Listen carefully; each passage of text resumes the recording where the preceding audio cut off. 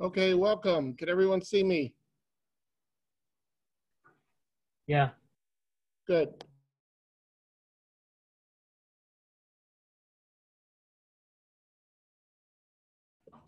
Can everyone hear me now? Can you all hear me? Yeah, I can.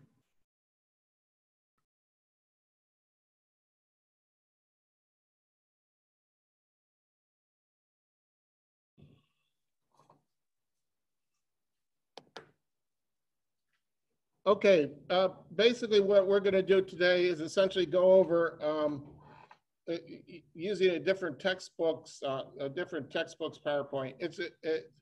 It was written by a different author instead of the textbook, but it'll serve again as an introduction to you, whatever else, and we'll just be going through that. The other thing is I did get the surveys. I appreciate those of you that have not filled out those surveys regarding whether you want to come virtual or not and kind of rank them, because basically the way it's going to work, if you put a definite preference for coming in person, I'll send you an email to all the people who want to be in person, come on Monday, okay? And those that definitely want to be on virtual, I'll send them an email. The others, if they're like 50-50, you can come back and forth, okay? So basically there are a few that want to come on some days and not on others, which is fine. Like I think one person wanted to come on Monday, or wanted to come on the other days, but not on Monday, or on Monday, but not the other days. So again, it's a situation where if we have a relative equal 50-50, I might say, well, all of you that want to come in person can, and those that don't, and then we'll play it by ear that way. Is that okay with everybody on the other end? Is that okay with everybody on the video portion? Did you hear what I was saying?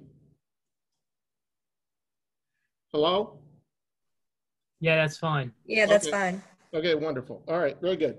So basically what I'll do now is I'll go to the PowerPoint and then share the screen with you, and basically we'll start.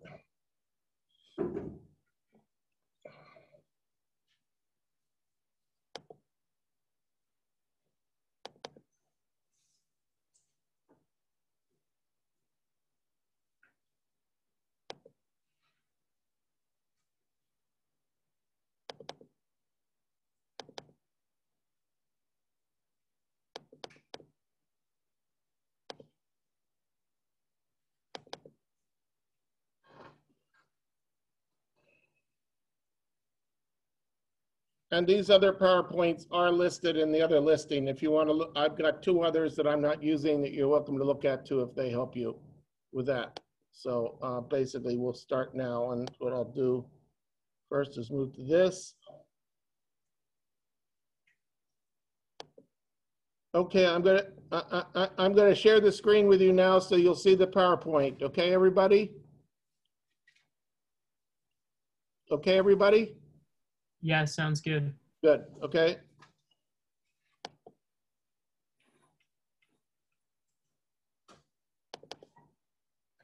All right, can you see me now? Can you see the PowerPoint? Yes. Okay, wonderful. All right, so basically what we're going to do is talk about the purpose of chemistry in life.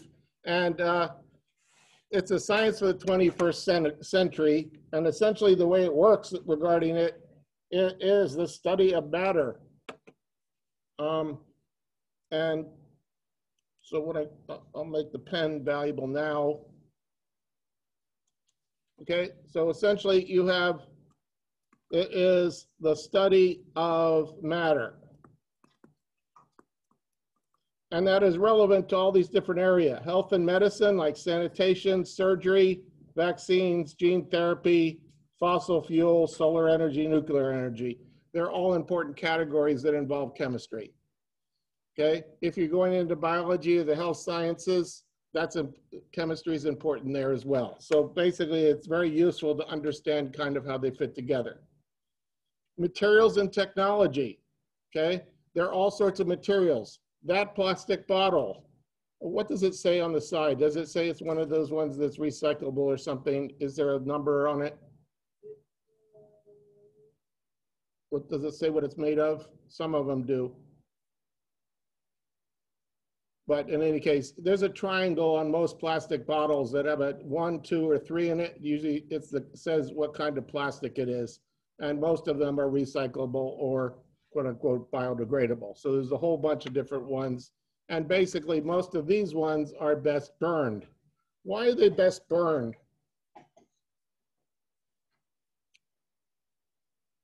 Why are they best burned if they can't be recycled by making it into new plastic? Why are they best burned? Well, then you get the energy out of them. The key thing is having waste disposal plants that burn trash in an efficient manner to generate power. And that's what a lot of communities are coming up with, is efficient power plants so they can generate power to feed it back in the grid. Because essentially a polymer is like pure energy. It's like gasoline all put together again. And if you burn it efficiently, you get it. But that's chemistry. So basically there's stuff like polymers, ceramics, liquid crystals, room temperature superconductor, genetically modified crops, natural pesticides, specialized fertilizers. Now, are genetically modified crops bad for you? No. Why? Well, the common corn you eat, corn on the cob, that was originally Mexican maize. And basically farmers went through things to make it edible for people. So there was manipulation that farmers did. There's all sorts of peas that were developed the same way, all sorts of different legumes by essentially doing that. They do it with orchids too. That is genetic manipulation. So if they do it in laboratory, is it really any different? No. That has to do with whether you want to have a soybean that can be prevented to resist certain bugs. And so they bring certain genes in from a tobacco plant that has nicotine in it. But what is the function of nicotine? And this is chemistry also. What is the function of nicotine in a tobacco plant? It is a pesticide. It kills bugs, okay? So they grow very efficiently. Well, it also happens to give humans the buzz or the constricted blood vessels or whatever a pleasing sensation, but it's highly addictive. But the fact that it's a pesticide that kills bugs, it's almost like it gives you pause. Do I really want to put that in my lungs? Okay, whether it come as a vaping device which is pure nicotine and a little flavor, or it's in tobacco. But again, there's certain value for each of these different things, understanding the nature of this, and it's all chemistry. Specialized fertilizer, ammonium phosphate is one of them. And I talked about that before. Ammonium phosphate, it looks like this. Ammonium phosphate is one, or diammonium phosphate, it's called DAP. That's ammonium phosphate. And another one is ammonium nitrate. And essentially what those both do is they put nitrogen back in the soil that was taken out when the food was grown.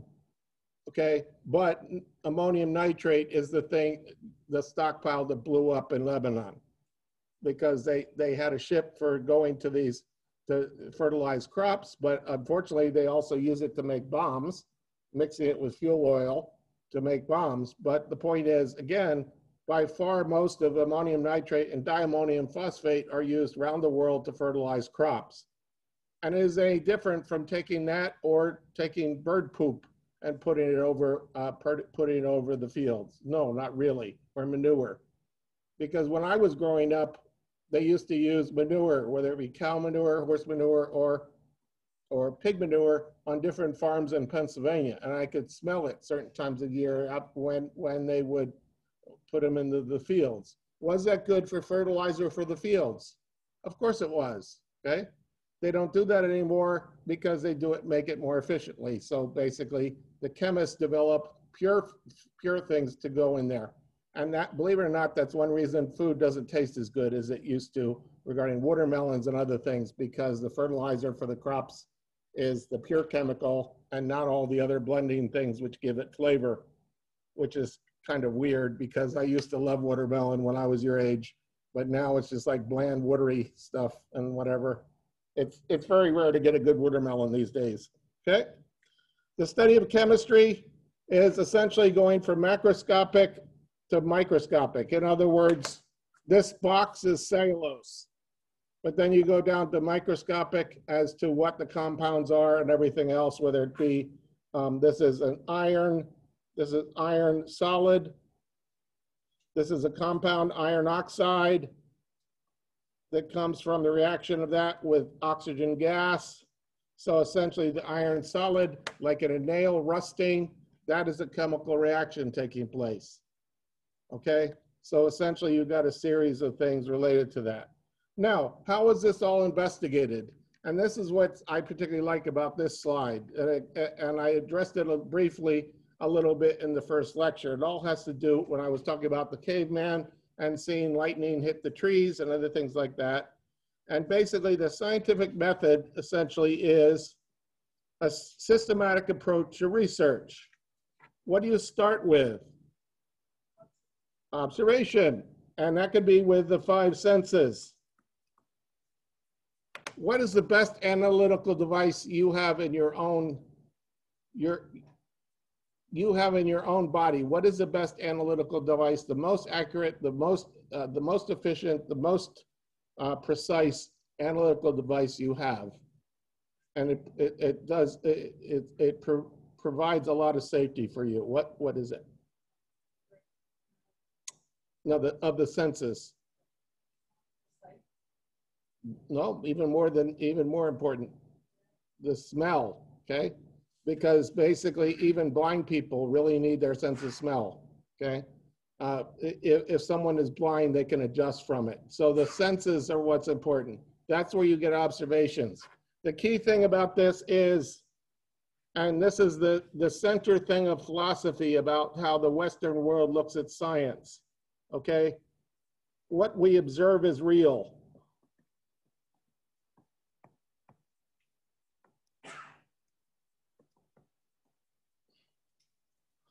Philosophically, what does that mean? What we observe is real.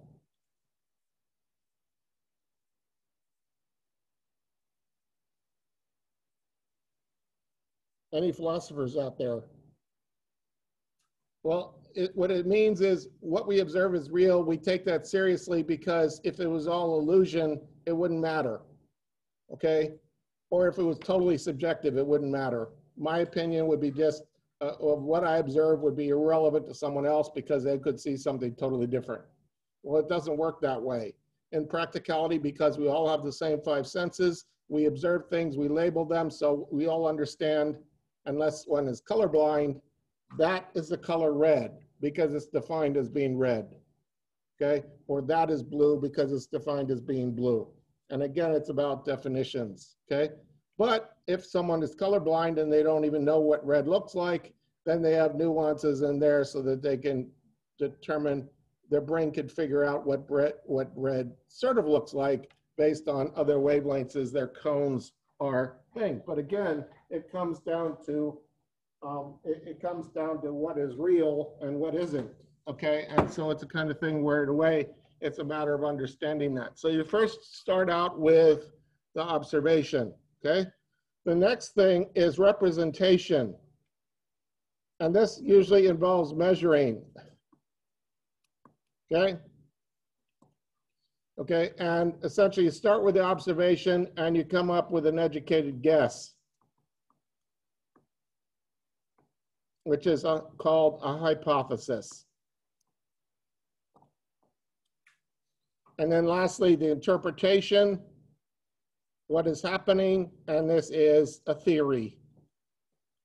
Okay, so again, and then why does it go back to the beginning again? Well, these are tested, they go back there. These are tested with more observations, and then it goes through the series again. So you go through, you come up with a theory, which is a tested hypothesis. Okay, and that you have the theory, and then you fine tune it. Now, Isaac Newton was one of the first ones that discovered the law of gravity back in the early 1800s. It was very useful for that day. over the years, the theory of gravity, Einstein and others came up and fine-tuned it. So it changed gradually based on experimentation, okay? That's what scientists do. They have that kind of thing regarding that. And so basically, as those things go around with this, you essentially get a fine-tuned theory more and more. One of the old theories of the early church was that the earth was the center of the universe and that everything rotated around the sun, and that the early observers or whatever were usually priests or monks or others that had time to do it. Everyone else was out working. And so basically they would look up at the heavens and they said, well, I'm going to interpret the Bible this way. The earth is the center of the universe. So they basically viewed the stars as essentially they wanted to look at the stars and find evidence to agree what they did. Then Galileo Galilei came up with, after he invented the telescope, came up looking up and he saw the moons going around Jupiter and also saw the moons going around other planets. And then he realized that the moon was going around the earth. So in a way, the fact that those moons were going around Jupiter made it more complicated.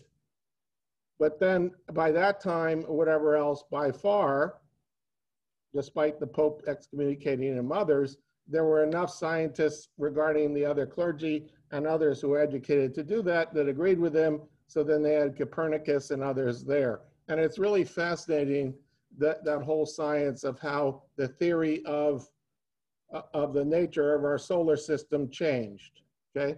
And it works the same way in chemistry, okay? So you got a series of things related to that.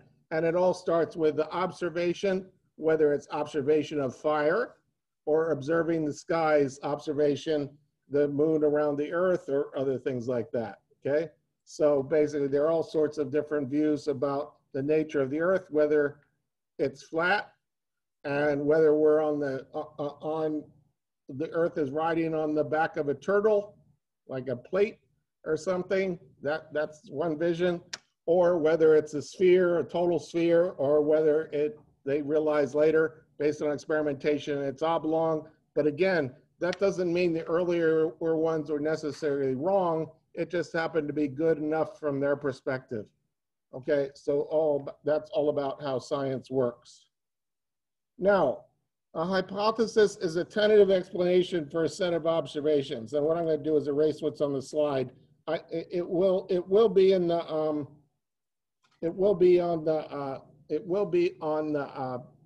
the video. And unfortunately, yesterday's video did not get recorded. I had to set it up so it would automatically record. It didn't get recorded, so it didn't get put on there. So I apologize to those that looked for it. But a hypothesis is a tentative explanation for a set of observations. It is an educated guess.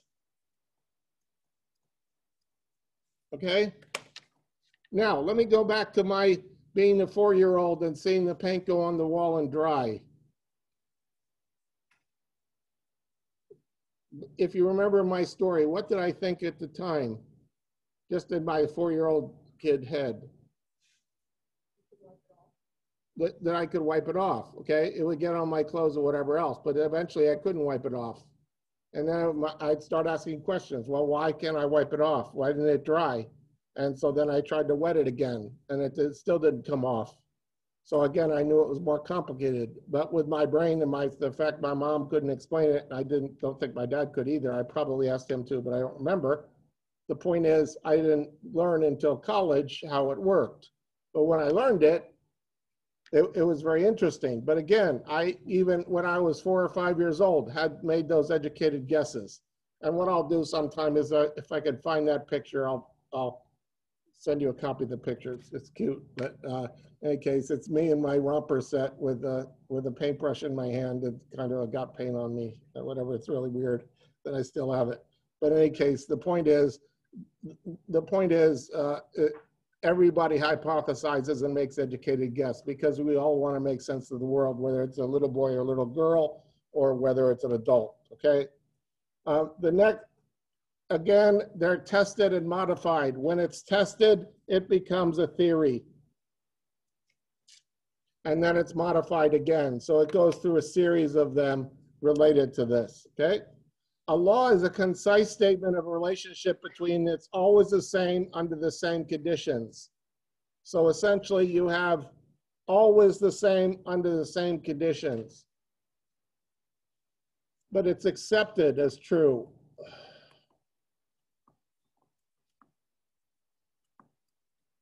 Did the early church accept as true that the earth was the center of the universe?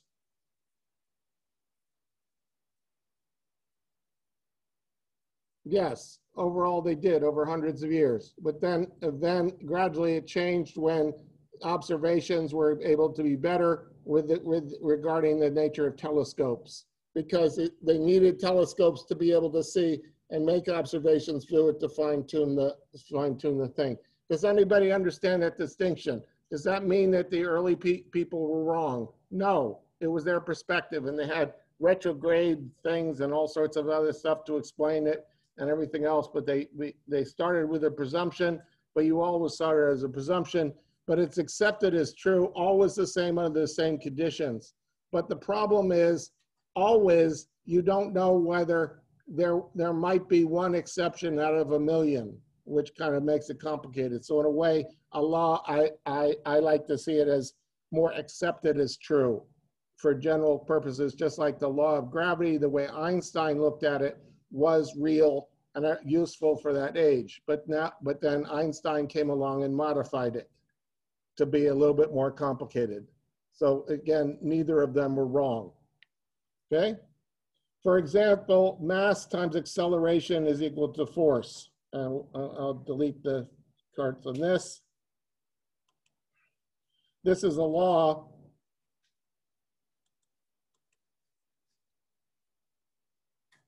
This is a law. Force equals mass times acceleration, but it, oops.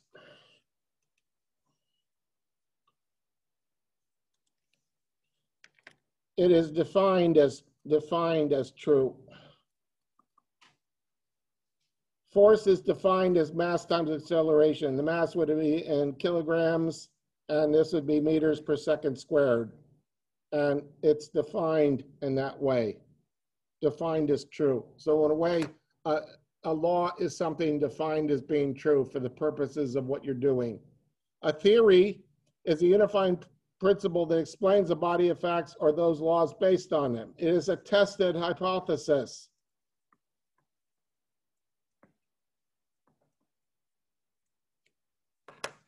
Were there tests that the early astronomers could do to kind of prove that the Earth was the center of the universe? Sure. There were a few tests that they could do that to quote unquote prove it. Was it enough?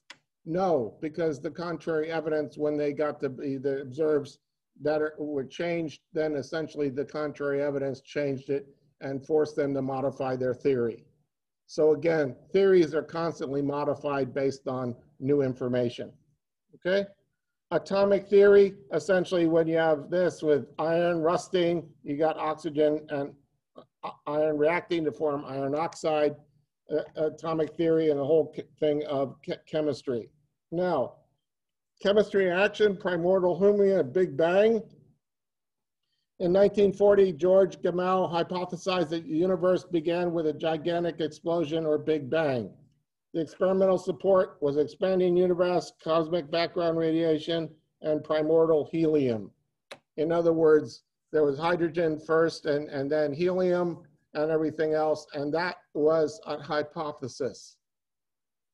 But again, I, as a Christian, believe that basically there's some evidence of the Big Bang when in the first chapter of Genesis, he says, let there be light, because that's what the scientists say the let there be light means.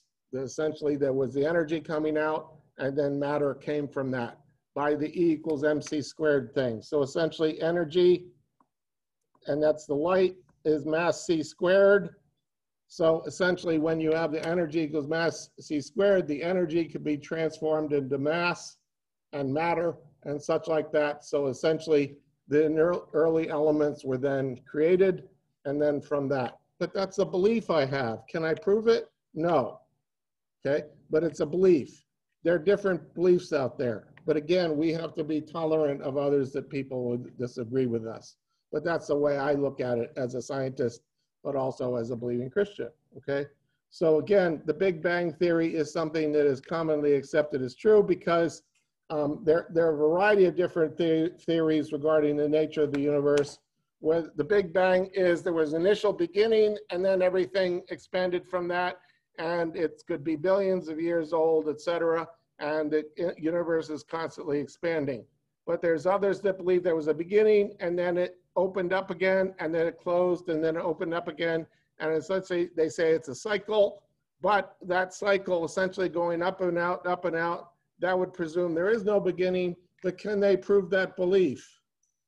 No, because practically outside of one cycle, it's impossible to even observe what happened with the others.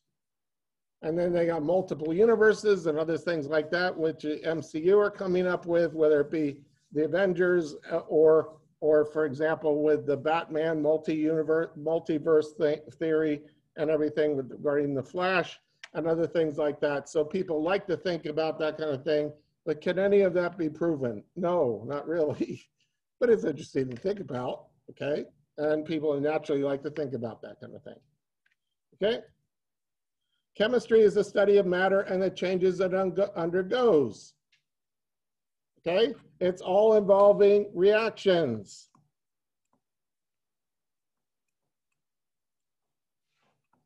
Okay, so essentially you have the reactions here related to this, okay? So essentially you start first with matter, and then you end up going to other matter by transformations, okay? So essentially you start with matter, and then you go to other matter with those transformations that occur. Matter is anything that occupies space and has mass.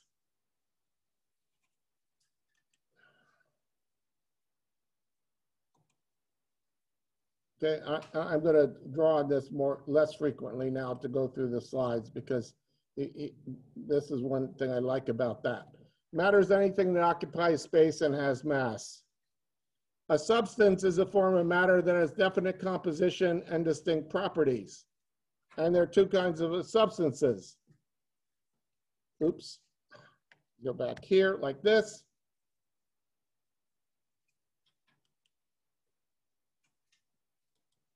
Okay, essentially a substance, you have this, you got elements and compounds. Okay, so you have elements and compounds there. Substance for definite composition, liquid nitrogen, gold ingots, silicon crystals. There's a whole variety of different examples of that. A mixture is a combination of two or more substances in which the substances retain their distinct identities. I happen to have green tea in here. Is that a pure substance? No, it's a mixture. It's got water-soluble things in it that came from the green tea. So essentially you have that. Sorry, it's too hot. But in any case, the point I'm trying to make is that is a mixture, but it's called a solution as well, okay? A homogeneous mixture is a composition of the mixture is the same throughout. Can anybody give me some examples of homogeneous mixtures? What? Very good. Okay, it's usually clear and everything else, okay? What's an example of a homogeneous mixture that is gaseous? The air, okay? Because you can't see the individual molecules, but essentially you got a homogeneous mixture, which is the air in this room, okay? You can also have a homogeneous mixture that is like an alloy. That would be like the silver alloy in your teeth. It's an amalgam between silver and mercury. And essentially mercury is a solvent, the silver is dissolved in it, and it makes what's called an amalgam, which gets solid.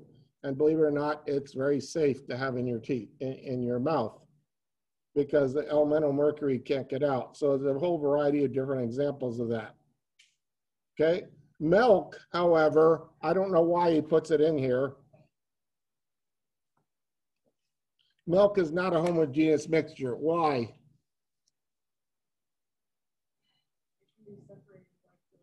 Yes, yeah, very good. It's like when you make buttermilk or butter, the whey comes out from the buttermilk. Okay, so essentially you have the series of different things related to that.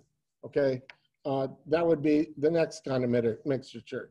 A composition that is not uniform throughout, that would be a good example of milk. And again, I have no idea why this author put that in there. But basically it's not uniform throughout because the nature of milk, it's got little globules of fat and protein which make micelles. It's more called an emulsion or a suspension. So basically if you put it in a centrifuge, you can separate it out, and just like making butter from milk, okay? And that's essentially, it's just continuing to stir it, the fat comes together in the form of butter, okay? So that's a heterogeneous mixture. Another example, iced tea.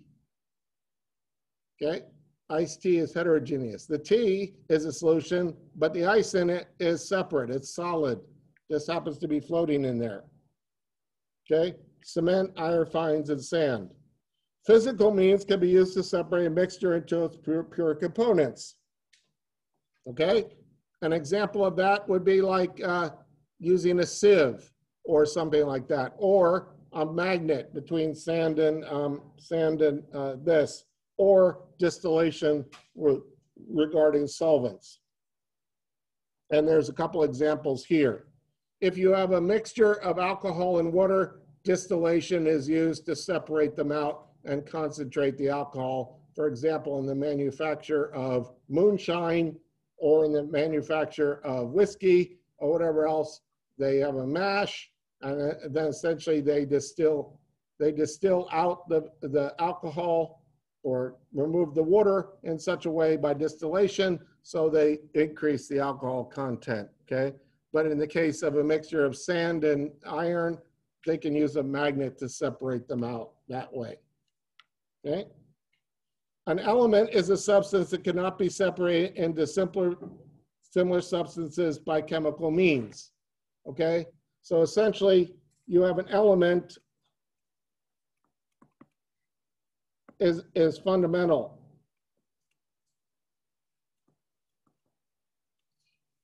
Okay, so essentially you have the element is fundamental there, and essentially that is what Dalton was doing before when he came up with the whole concept of atomus. Dalton and atomus. Indivisible.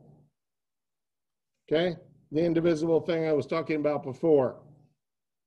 That's very useful, okay? And from that, basically, that was the key thing regarding how that works. And let me erase what's on the slide. You can see it again, how that works. Now, I'll just take it off. See the slide again. Okay, 114 elements have been identified. I think we'll go to the, I think I'll use a highlighter here. And essentially here you got the 114 elements that have been identified there regarding how that works, okay? And if you look on the periodic table, the ones that go all the way out to 114 on that thing with the other letters, but according, they're already on this periodic table, they're already up to 119 on there, or 118 on that. But they're unknown. They are so short in lifespan, they're just not practical. But I think the other one there, LV 116 is the one, as of that periodic table was done, the one that could be measured as to what its mass was. The other ones are unknown because they are instantaneous. They fall apart too easily. They're all radioactive, okay? 82 elements occur naturally on Earth, everything up to lead. So essentially, this goes all the way up to lead.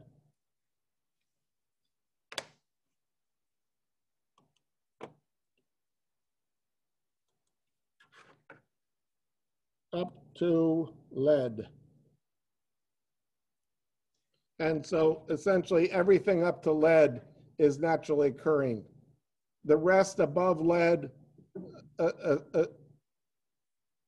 the rest above that are radioactive, and they are connected to other elements above from 92, 92 essentially with uranium and other ones like that. But basically the main ones, most of them up to lead are there, but uranium is also real, as is plutonium from the nuclear reactions. And there's some other ones that are real too, but they're all radioactive. So that's what the 82 elements, including occur naturally on Earth in a reasonably abundant form. Okay, and so there's a bunch of different examples regarding each of them. 32 elements have been created by scientists, and those ones outlined on there, those have been created by scientists. And that includes the technetium, the TC down there, number 43. That doesn't occur naturally. So everything on there, on that chart that is not it does not occur naturally. The other ones essentially are from uranium, they're off daughter elements, and then you've got the other ones down below 88 that come from uranium too. But the ones that are naturally occurring and are non-radioactive stop at lead. Okay, and then the symbols and elements and their symbols. One of the things that's unfortunate about elements and their symbols essentially is a lot of high school chemistry teachers give you this chart and then say, memorize this, but they don't really explain where the names come from or whatever else. That's why I do it differently and help you to learn how to use the periodic table that you have that I gave you a copy of. A compound is a chemical combination of two or more elements. So essentially you got chemical combination of two or more elements.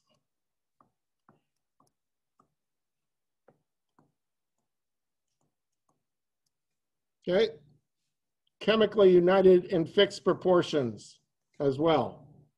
Okay, and so you can have fixed proportions, but you could also have multiple ones. So again, I wrote that on there, and now I'm going to take it off the slide so you can see how that works. Compounds can be separated into pure components, elements by chemical means. So essentially, you can break down lithium fluoride here, and I'm going to switch now to the laser pointer here regarding this. You have the lithium fluoride here and the quartz, and then carbon dioxide. Those can be all broken down to their elements using chemical reactions. It's just a matter of how you do it. Okay.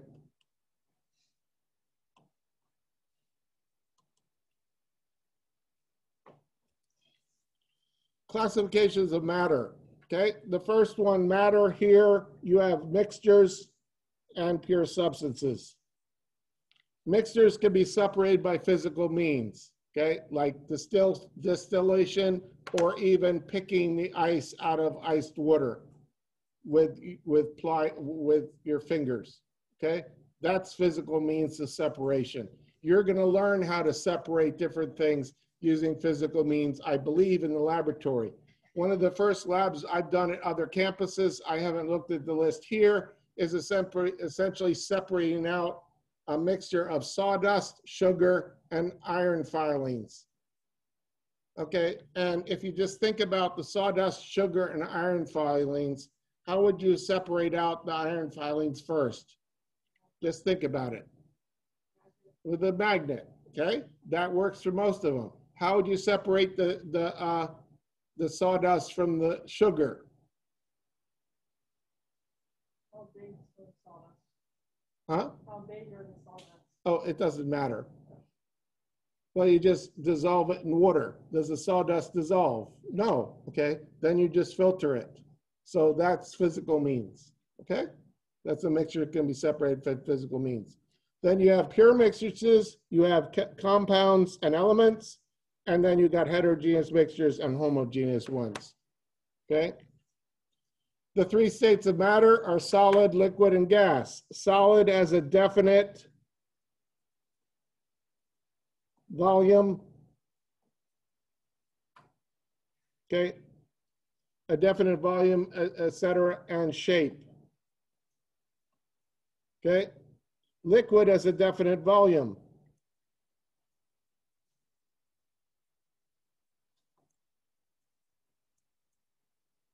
Okay.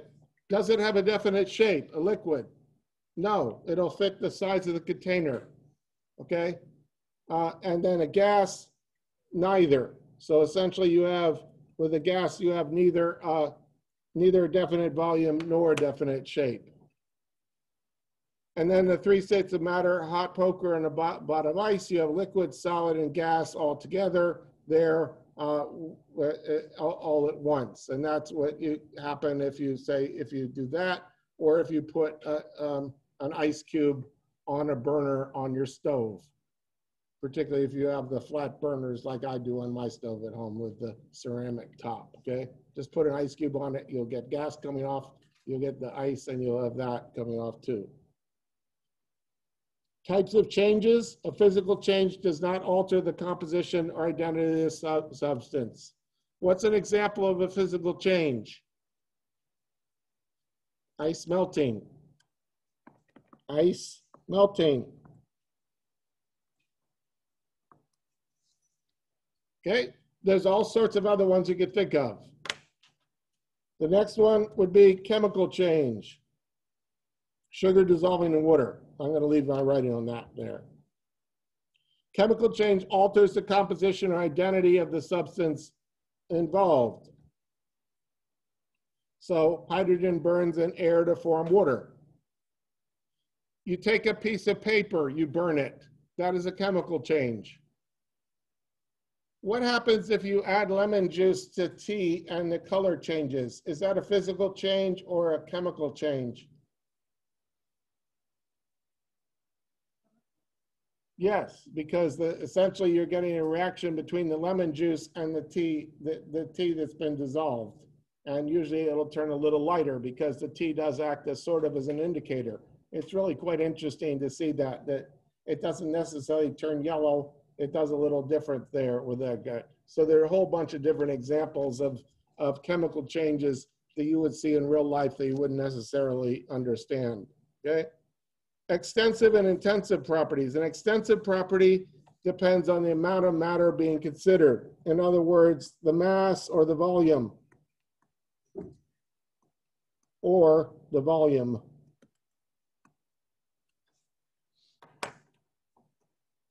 And mass is one example, length, volume.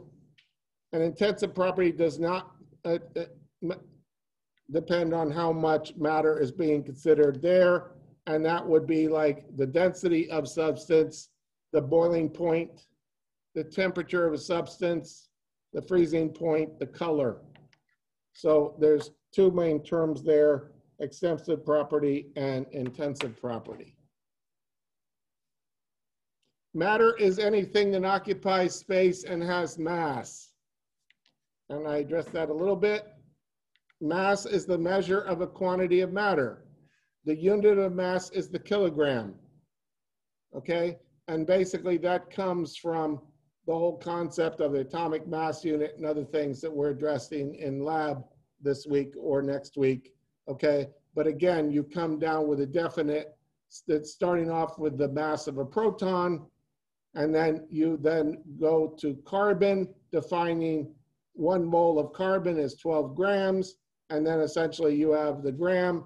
But again, it started off with mass being kilogram because they start off with a measure of weight being the pound, and then the French use the kilogram. Yes? Can you go back to the last slide real quick? Sure. This one? And I will save this PowerPoint and put it up online for you too. So it'll say with notes, and it'll be in the Chang one too.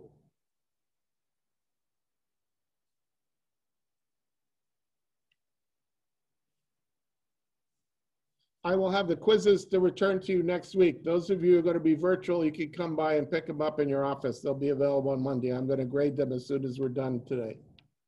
If you want to find out your quiz grade, just email me. I'll give it to you. Okay.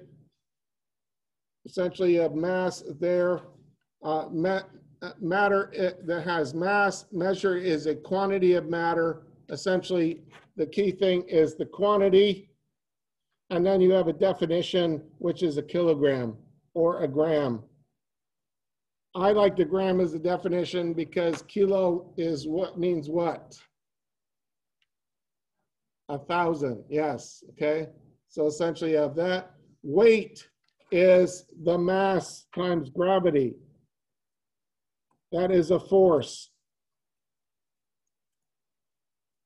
Okay, mass times gravity is a force. So essentially when you have mass times gravity being a force, that is the, when you're standing on the ground, that is the force you're putting on the floor beneath you, okay?